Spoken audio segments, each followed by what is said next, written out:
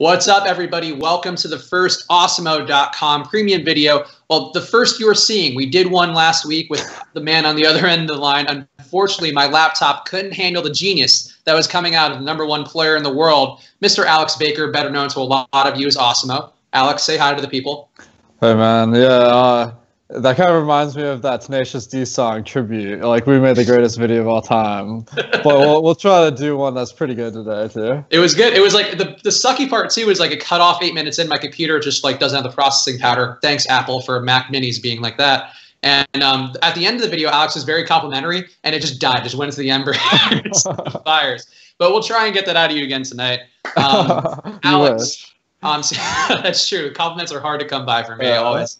Alex, you're the top EFS player in the world. You've made a ton of money doing this. That's not a brag. That's just a statement of fact, and I'll say it for you. Alex is one of the best players in the world, a very smart guy. What made you want to go from being just a player to having this media brand where you're now giving your own information out? You're trying to help get people to be pro level like you. What spurred you on to take that choice? So that's a great question. It kind of came from going to all these live finals and meeting all the players who do DFS. And I found there's a lot of people who are really passionate about the game.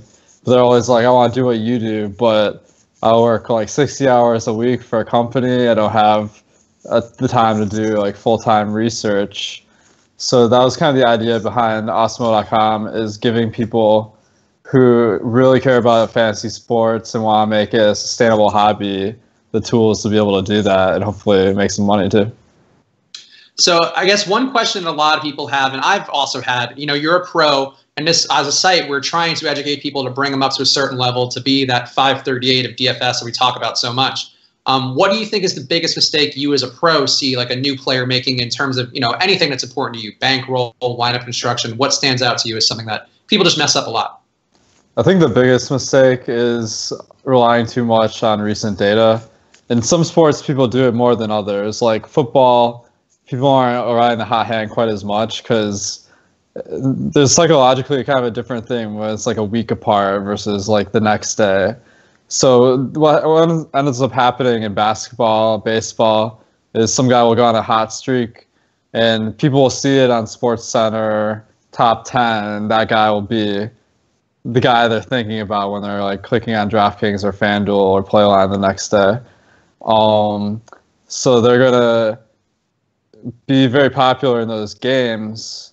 And also the price has usually gone up with the hot streak to kind of account for the recent performance. So those guys tend to be over-owned, and people over-exaggerate the amount of luck, of skill that goes into it, and kind of discount the luck factor. So then to work in a Twitter question from a follower of ours, and this is something we're going to do every week when I do these videos with Alex, is we're going to try to field your guys' questions and get to a couple of the really juicy ones. This one came through from a guy, and I guess it ties into that topic. What's the mindset of a pro DFS player when building his or her lineups? What's the difference, you think, between how you look at it versus how an average guy who's maybe playing 5 lineups, in between a day job is doing it? I think the big difference is I kind of have a strategy I'm planning to use across a whole season instead of just a slate. So the guys who are playing on a slate, it's kind of irrelevant to kind of the approach I'm taking. So I'll kind of have my model and treat every player the same and not use a lot of bias coming into it. And so another difference is building 150 lineups. I don't really have to worry about, do I want to pick this guy or do I not? Because there's a lot of middle ground there. So usually I'm going to play, like in baseball, probably their 8 games tonight, I'll probably stack 8 or more teams, have like a distribution of like six different pitchers probably, and kind of try to cover all those possibilities that you'd want to do if you're kind of building all the lineups by hand. So that fits another topic we wanted to talk about as kind of a high-level thing, and I guess you could talk about how it relates to this slate as well. But how do you approach, and this is something that came into from a couple guys, Metal Burning is asked, and Jim Bean, I think, too, was asking about it. Probably not the real Jim Bean. I don't think he unearthed himself to ask a DFS question, but if he did, that'd be pretty dope. How would you approach a mass multi-lineup approach? Like, How are you doing that tonight? Where do you kind of view the points that you have to hit? How do you protect yourself from the downsides? I mean, because people have seen, and I think honestly people have asked, and across the industry people like to critique. They see a guy who's like using a lineup where it's like, oh, this wasn't one you recommended, but for you, you're trying to cover a lot of possible outcomes. So how do you approach that? It's a great question. First of all, Jim Beam, thank you for being a member of Awesemo, and the other guy, Metal. Got us through a lot of tough times, so now we're trying to help him back. Yeah, I definitely owe a lot back to Jim Beam, so I'm happy to answer this question. What was the question again? No, I'm just kidding. Just about max multi-entering, like how do you approach it to kind of cover all your bases and your risk? And I guess like how do you deal with the people who criticize the fact like, you had the Nationals on a lineup, but we weren't pushing them as a site. But I mean, for you, it's a matter of like, hey, Matt Adams might go off tonight. I need to have him in a lineup. Right. So it really depends on the sport here, because different sports have different levels of volatility. Like if we were doing tennis and Djokovic was on the slate or something, it's like that guy is going to win 99.9% of the time in the first round. But that doesn't happen in like team sports hardly ever. So you got to kind of adjust for this volatility by picking a lot of guys. So, I mean, the difference between me and some of the other guys is that I'll have the popular players in my lineup and some more contrarian plays, and I'll kind of have a different like mix of all of them. When other guys, they might decide, well, Strasburg is the pitcher tonight. That's going to be like the most popular and also the most likely to succeed. So, I mean, people are pretty good at figuring out who the most likely guys to succeed are. And in baseball particularly, like they have all these team totals on every website, including ours. So it's like, the team that's going to be the most likely to go off. So right. And also the most likely to be owned. Right, exactly. So it's kind of, you want to combine the likelihood a guy's going to go off, which is what we talk about in our articles and our projections and rankings. But you also want to add a little bit of the strategy of the game, which is accounting for ownership, kind of diversifying your portfolio so that you can kind of have a lineup that's likely to hit on every night and not compete against yourself too much. Because I think another mistake that people make is they'll kind of go too hard on certain players, and then at the end of the night, like a lot of times, it's like one dude is 1st through 10th or something, and that's kind of a disaster in terms of EV or expected value, because you're beating yourself for first place 9 times, which is that's definitely going to hurt your results in the long run. So, one thing that obviously we talk about a lot on the site as a premium member, people know if you're seeing this video, you're a premium member, so you have access. Our ownership projections are one of the better ones. I think, honestly, we do some of the best in the industry, ownership projections, not to pump the horn of the company I work for or anything. but I guess, how do you incorporate that when you're mass multi-entering lineups? How do you use those ownership projections? How do you mitigate risk using them? Like, how do they work for you?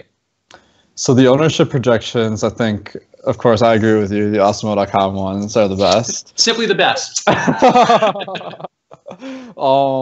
So what I'll do is I'll use them different amounts in different contests. So, for example, a qualifier, the ownership is exceedingly important compared to your $3 GPP. And also, the high stakes games like a Thunderdome, the ownerships are a little bit different because people know who the best players are, but they haven't quite figured out how to get away from them. So you'll have guys that are like 80% owned or something.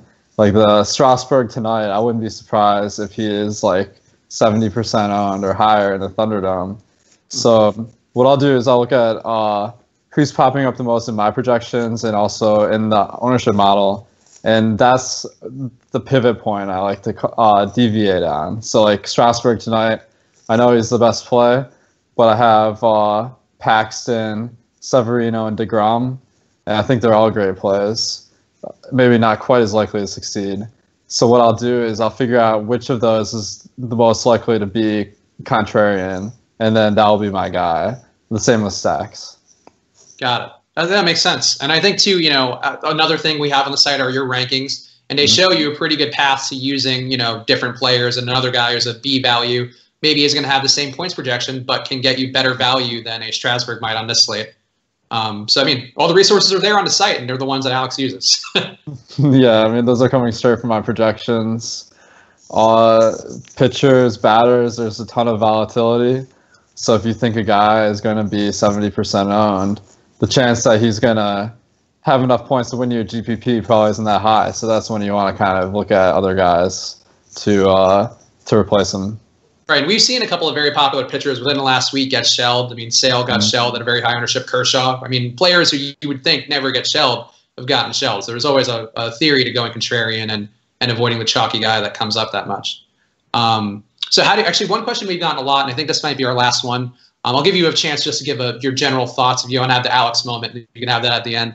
But one question people have asked a lot, how do you suggest to use your rankings when they're building a lineup? Like, how do they account for, structuring your A values, your B values? Like, what should they be really thinking about when they approach that?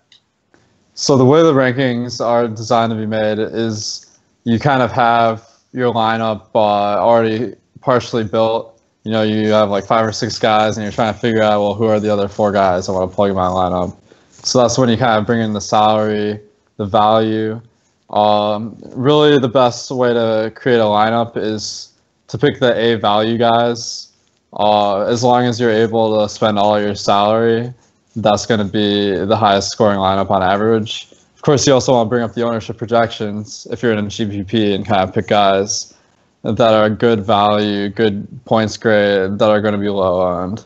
So if you're going to take it to the next level, you want to find the contrarian picks and the rankings and focus on those. Cool. All right. So I think that covers all my questions for today. As I mentioned, we'll be doing this video once a week with Alex, where he's going to give us some time, hopefully with enough time to get back to his lineups and adjust so we don't cost him thousands of dollars a day. Only in salary. That's the hope. The thousands of dollars are worth it to be able to do these videos. It's a real feel-good moment to close out on. Thanks for your time, Alex. We appreciate it. We'll see you guys next week. This is for premium members only, so don't share the link. But yeah, no, we're doing this as much as we can. Tweet me at Chris Fags. Tweet at Awesemo_com if you have any questions that you want hit up in a future episode. Make sure to follow at Awesemo, AWESEMO DFS on Twitter and Instagram. Are you on Instagram yet? Have we gotten you doing that yet? I don't really do much DFS Instagramming, but I am on there, so feel free to follow. Okay, so he's on there. If you want to slide into those DMs, you can do that too. And we'll see you guys next week. Thanks for tuning in.